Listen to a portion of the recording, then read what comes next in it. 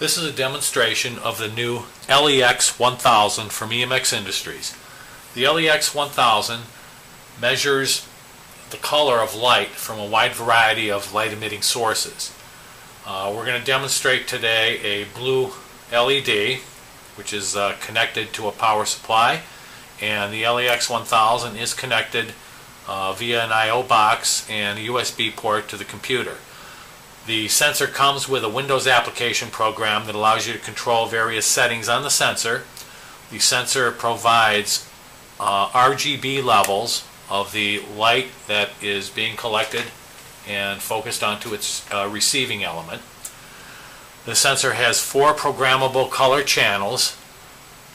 So if I go to channel 1 and I select adjust tolerance for the red, the green, the blue channels. We'll do that real quick here. We're going to set them for 20% tolerance.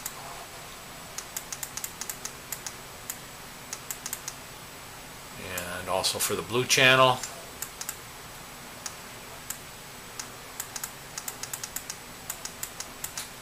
And we will program that, and the sensor will remember the RGB levels and activate channel 1's output as indicated by the LED whenever there's a match. So if I interrupt the light,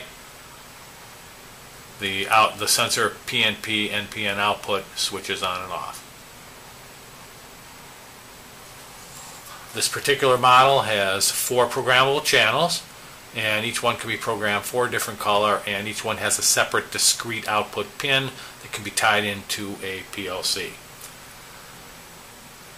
Also, the sensor can measure, as I said, a wide variety of other light sources. We're going to look at a cell phone screen, and you can see the red signal level from the picture on the cell phone screen and the blue LED.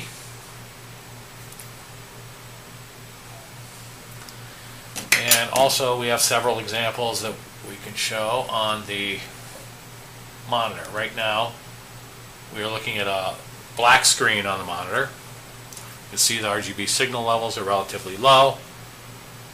Change that to a white screen. RGB signal levels go much higher.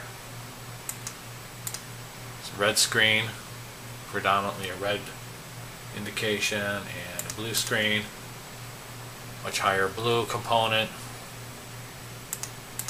Green screen, combination of red and green output. So that's the LEX-1000 sensor. Again, it can measure a wide variety of light sources, can measure ambient light, office lighting, tungsten lamps, and many other items. So that's a demonstration of the LEX-1000 from EMX Industries.